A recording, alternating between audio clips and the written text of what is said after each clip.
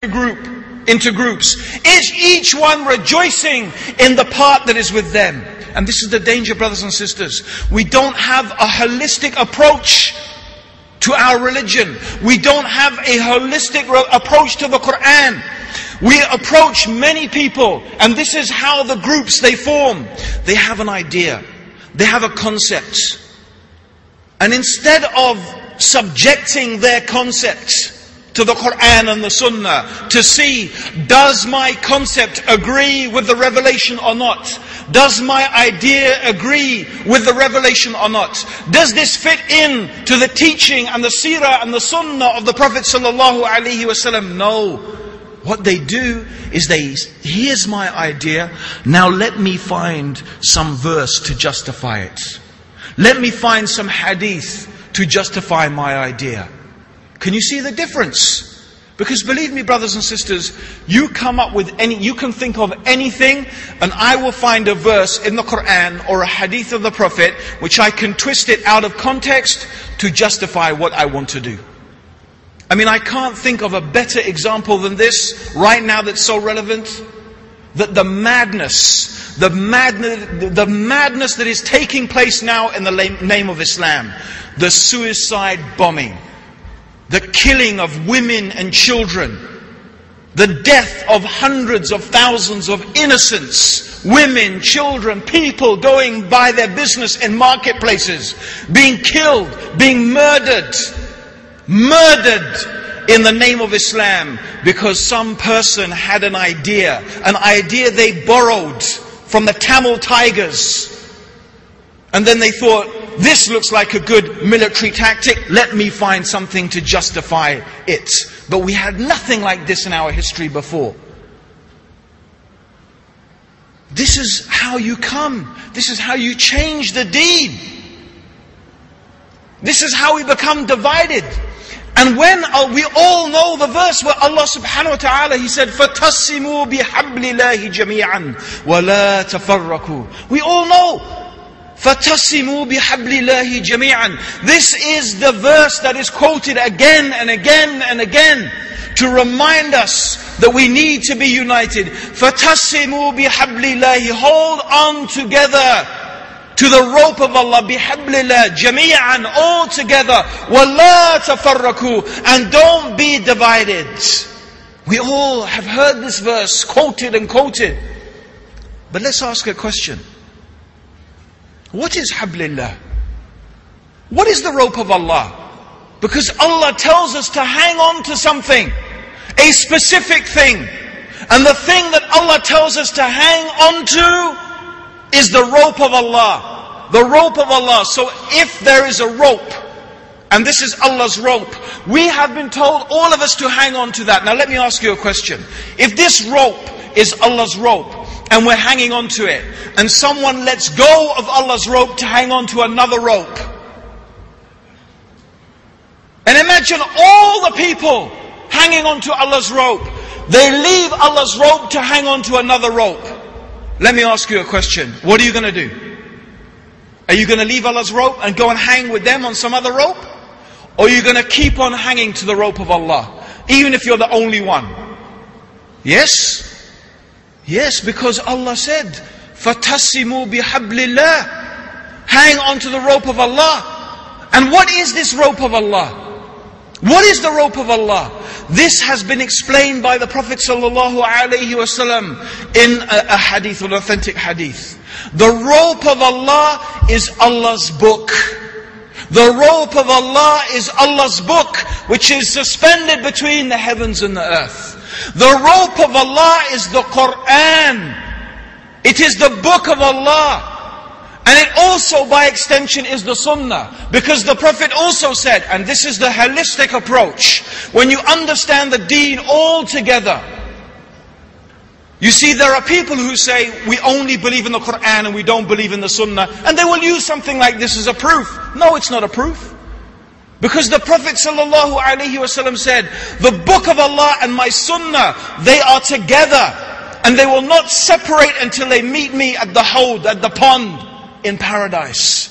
The Quran and the Sunnah in coming to when we want to understand the deen of Islam, when we want to understand our deen, the book of Allah and the Sunnah come together. We don't separate between them in understanding our deen. Of course the Quran is the speech of Allah. But in understanding, in the fiqh of the deen, in knowing how to worship Allah and following the religion, the Quran and the Sunnah come together.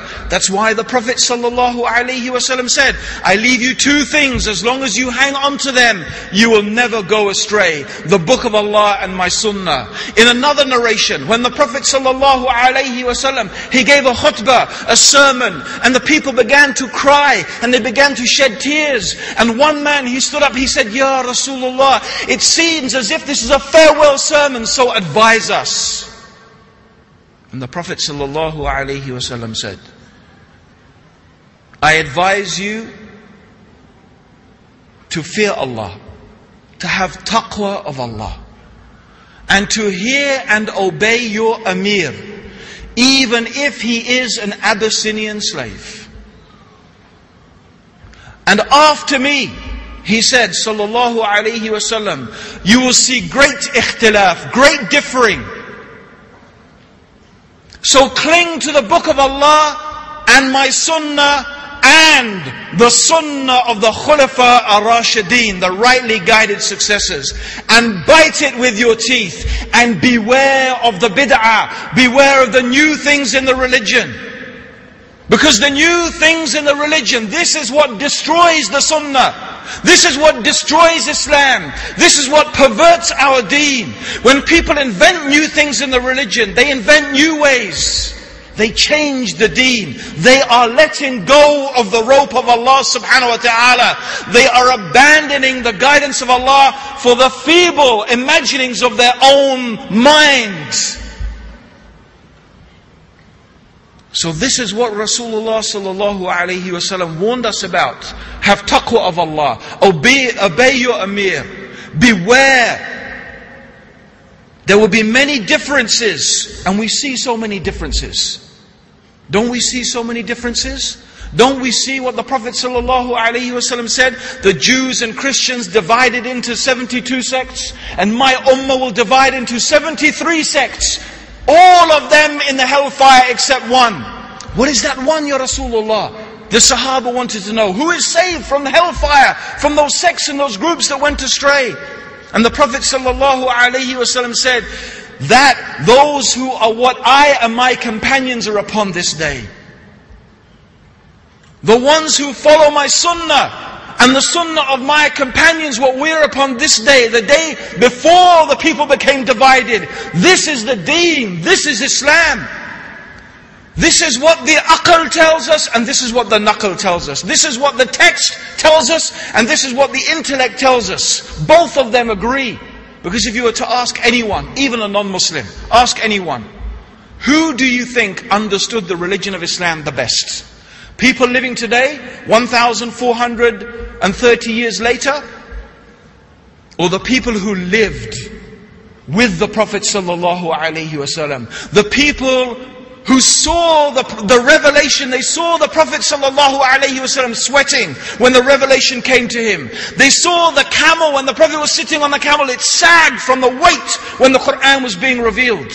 The people who saw the Prophet pray, they saw him make hajj, they saw him fasting, they heard him reciting the Quran, they heard from their own ears his explanation of the verses of the Quran, they saw him living the book of Allah, and he sallallahu alayhi wasallam was the Quran, the living example of how to follow the Quran. So who understood? Who do you think logically will understand that message better?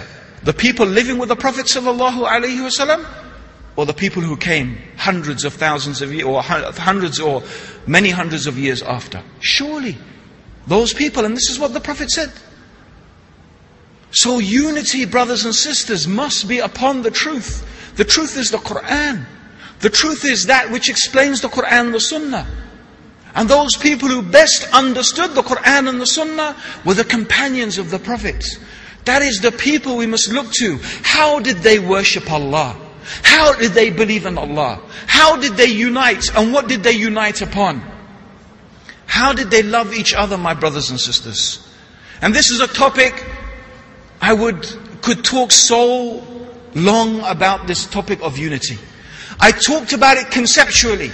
The concept of unity is upon the book and the